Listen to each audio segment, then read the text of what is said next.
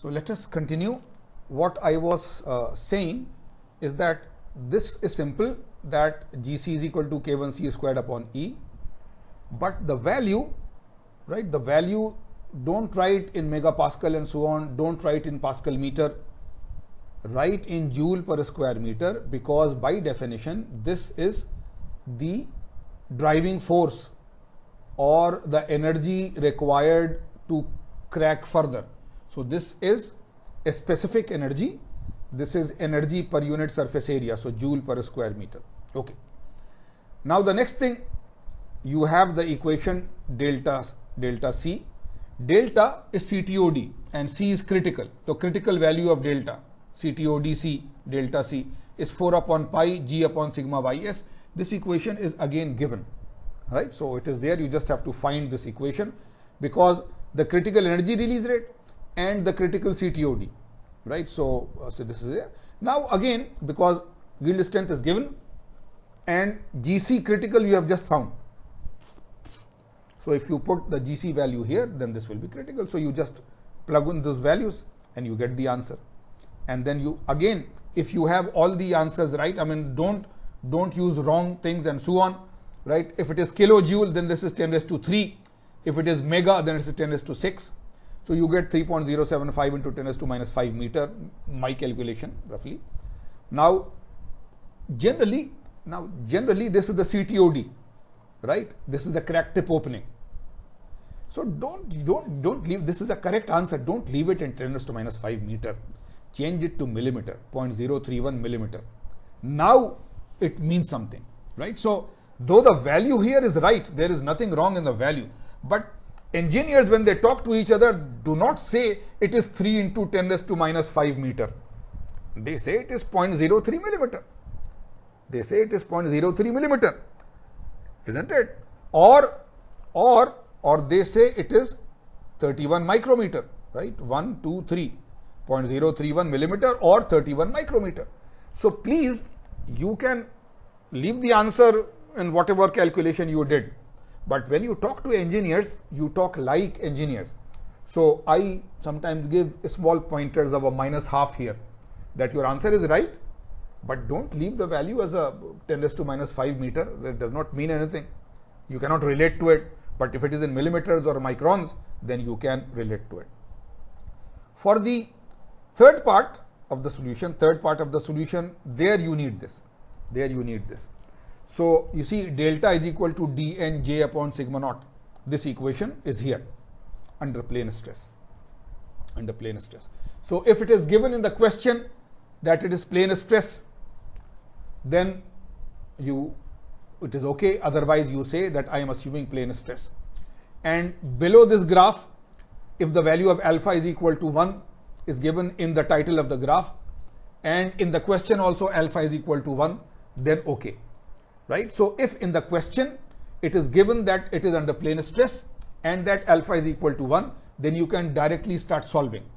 But if those two things are not given and you are still going to use this graph, then say that I am assuming that alpha is equal to 1 and I am assuming that it is under plane stress, and then solve it, isn't it? So this is very critical, that if in the statement of the problem it is given plane stress and alpha is equal to 1, then you directly start solving. Otherwise you write that in your assumption.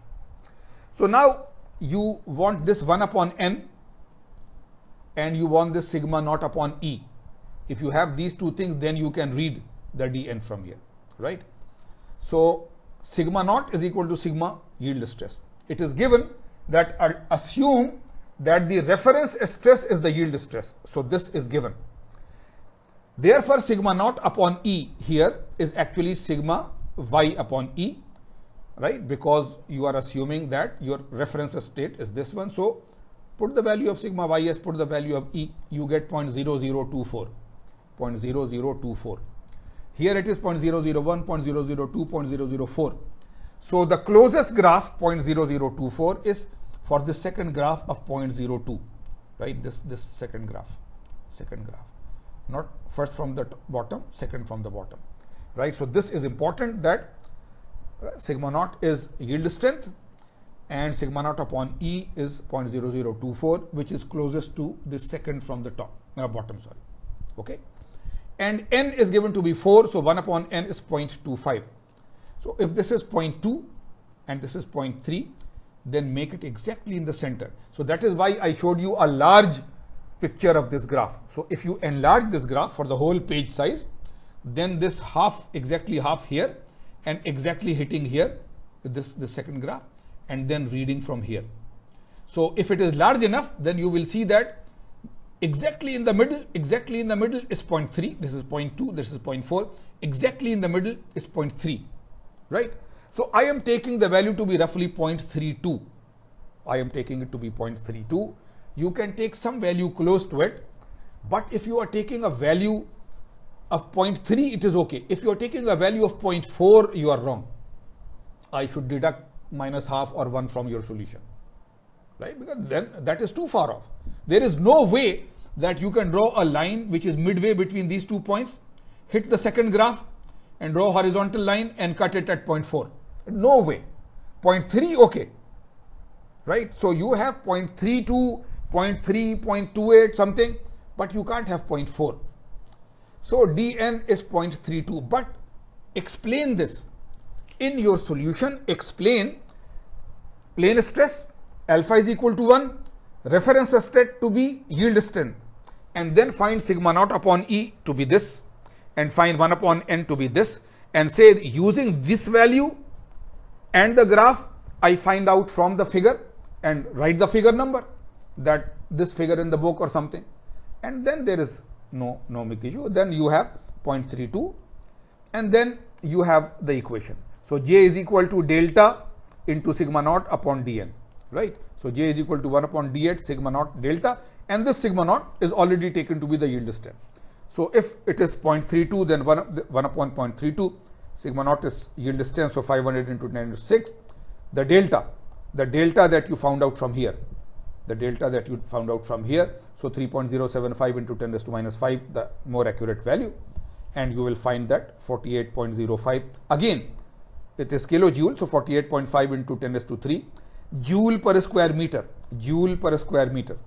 right? J is the same thing as G. Right? So it is energy per unit area. So it is joule per square meter. Okay. So you see, we are solving this together with you. Many of you may have solved it exactly correctly. Some of you may have missed something. Some of you, unfortunately, like you do in your lab experiments, that 1% is writing the lab report, the rest of the 3 are not participating. Some of you, na'udhu when you are doing the homeworks and so on in other courses, somebody has done the homework, you have just copied the homework and submitted it without the understanding. I have no problem mentally with copying, though it is bad. But my main problem is that, you see, if you copy from somebody else's solution, try to understand every step so that you know the science, the physics, the math behind it. If you don't know it, then okay, in that homework, in that quiz, you have got a few marks. But when I ask you some question in a later quiz or in a later exam, where your understanding of the subject was required, then copying does not help. So first of all, copying is ethically wrong. You should do it yourself. Secondly, if you do something ethically wrong, but unless make it count, right? At least, make it count and so on, right? So hopefully these few slides of solutions and so on, if you really go through the solutions with me as I am trying to explain, then you will improve the understanding of the course. Let me just leave you with a small, more enjoyable moment. A man was in his office and he got too tired and so on with meetings and work and so on. So he said that for a couple of minutes, I will relax. So he made a call and said, "Hello, darling, how are you?" And then he got the answer, "What? You are in such a good mood? You are calling me darling? And what happened to the fight in the morning when you left for office? He suddenly closed the phone and said, my goodness, I called my wife. Joke is over. So that is it. All the best for the final exam, inshallah.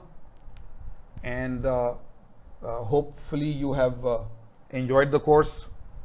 Hopefully you have learned something. Hopefully you feel that it was a worthwhile elective course. Unfortunately, being totally online, we can't do much, isn't it? In the way of direct interaction with you, even though we had some online sessions where you could ask the questions, but it would have been much more rewarding and fruitful and interactive if you were in the class with me. But whatever the circumstances, engineering students know the term called optimization, right? You minimize or maximize what you want to.